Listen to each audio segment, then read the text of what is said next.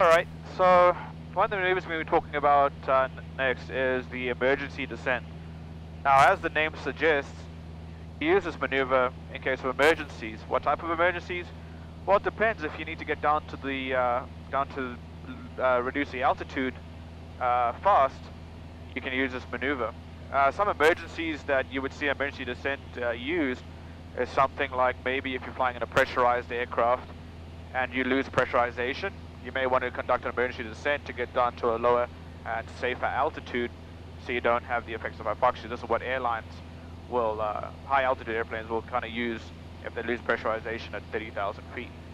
Other times you would see an emergency descent being used is things like an engine fire. After you've run through your checklist, your emergency item checklist, your memory items, trying to stop the fire. If the fire is still going, you can conduct an emergency descent to help you increase the airflow over the engine to try and blow out the fire. So those are some situations where you could use an emergency descent. Now, emergency descent is a maneuver that you will have to show your check pilot that you can do so. In itself, we still conduct it as a maneuver to demonstrate that you can conduct a maneuver. So we still do the normal things like clearing turns and radio calls before doing the maneuver, but in reality, if you actually had a situation like this, you would just have to make sure it's clear below you before you conduct the descent. Now, the emergency descent is a normal maneuver. It's just a high rate of descent. We'll do this maneuver at 124 knots as we're descending. And for the purpose of just demonstrating the maneuver, we're going to descend no lower than 2,000 feet. So the lowest you want to start this maneuver is about 3,500 feet because of the fact that there's a stipulation that says you must recover prior to reaching 1,500 feet AGL. So that's the purpose of the maneuver. So what we'll do is we'll conduct some clearing turns. We'll clear the left area, we'll pick a visual reference. And you want to conduct the clearing turns into the direction that you're going to conduct the emergency descent. We'll look up for traffic and we'll make a radio call. Crescent traffic, Sky 430, Echo Romeo is over the field, west of Flagler, 5,500. Simulate emergency descent, 5,500, 3,500.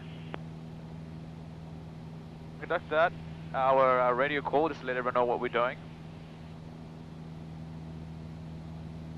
We'll also brief our passengers. We'll tell passengers, we'll make sure the seat belts are on, your seat back's in an upright position, all loose items are stowed away. We'll also brief them on the maneuver itself, that there'll be a high rate of descent, so your air pressure might be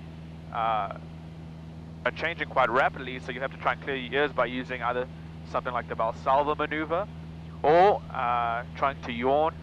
And if it gets too much for them, let them notify you that that the ears are hurting or they're feeling sick, and you'll stop the maneuver. What we're going to do is we'll enrich the mixture about half a turn in, turn the mixture control clockwise since we're descending 2,000 feet. I'll bug my altitude too, and I'll pick a visual reference off my left wingtip since that's the area I cleared. So I got Lake Crescent out there with the southern hook of Lake Crescent. And here we go. So we're going to lift our wing. We're going to slowly run left aileron, left rudder, reduce the powder idle, and reduce the pitch so we got about 3/4 of the ground in our windscreen and about 1/4 of the sky in our windscreen.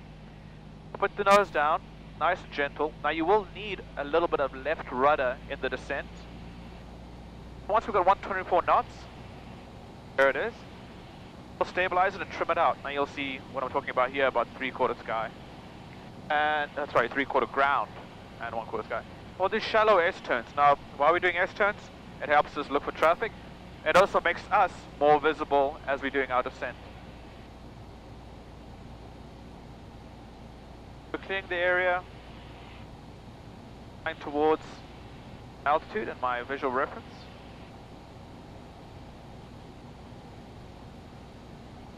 Some gentle shallow S-turns.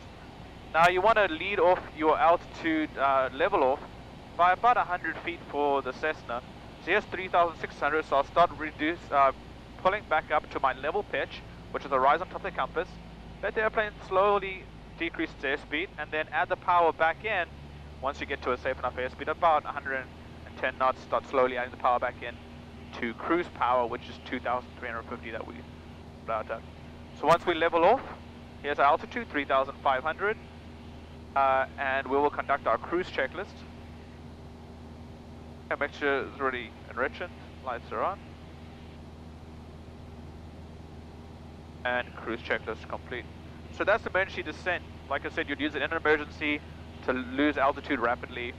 Things like a depressurization of the aircraft or an engine fire once you've conducted your checklist. That's how you conduct it safely.